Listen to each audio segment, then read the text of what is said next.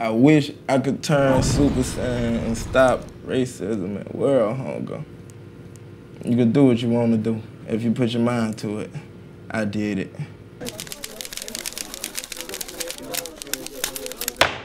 Hey, it's the back end child, and this the people versus. I'm finna go through vaccine comments, see what's going on. So this is what young people listening to today. Feel like I'm losing IQ points just watching this. Well, I appreciate your one view that you gave me, and the music and the lyrics are amazing. However, I wish less artists heavily use auto-tune. I'm just an old soul and it's just not my taste. I mean, I'm not Beyonce or nobody, come on, I need a little auto-tune. This really next level poetry. That's what I try to do. I try to tell stories, and it's so crazy. A lot of people don't know. When I was in school, I used to hate reading. When the teacher called my name, I'd be like, what? She'd call my name every time, and I'd look at me. I probably know more than her now. Okay, D'Angelo Wilson.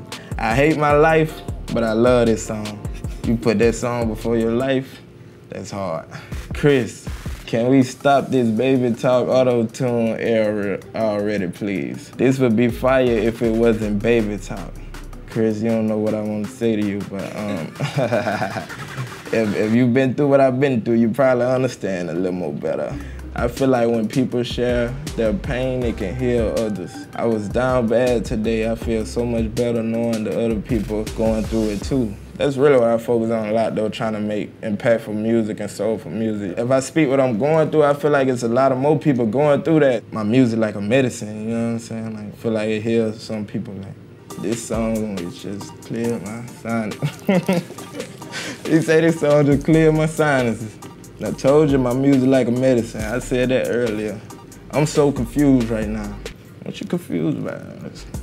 I'm glad to see BET tatted on him. I'm about to get Nickelodeon tatted across my forehead so people understand my struggle. Send me a picture. NoCap, did you attract or sell your soul? I don't even know how to sell my soul. I'm straight out that gutter. I don't even know how to do that. Who I get in touch with? Because if I can finesse him out some money, I'm gonna do it. That Alabama accent is so thick, he gotta put subtitles in his music videos. Now that's not really why I put subtitles, not because of my accent. I do that because I just really want you to know what I'm saying, like, because I feel like a lot of people miss what I be saying. Y'all so used to ABC music to these days, like, y'all don't want to sit down and listen no more. I feel like that's why Lil Wayne ain't even popping no more, because, like, y'all scared to listen. It's like y'all just want to hear bullshit. It's crazy. He was always that artist I skipped and never gave a chance. I regret it. I know you do. I hated NoCap, not a fan. Now I'm an air conditioner. Stay here, whole air conditioner. Hey, I don't give a damn what y'all talking about for the negative comments, because obviously y'all goddamn listening to it. But nah, for sure though, like, I appreciate all the love, man, for sure. Like, you know, I come from nothing, so you know what I'm saying, just to see people feeling my pain, you know what I'm saying, that's different. Like, that's all I want to do. I just want somebody to feel me, that's it. It's the back end child, and then with the people versus, I'm signing out. Appreciate y'all. Job TV, you never disappoint. Love from Africa. Now, that's hard. I really got a lot of love in Africa. I be saying that, that's crazy. Never been, I ain't never been out the country. Really? Yeah, but my birthday coming up, I'm trying to see something.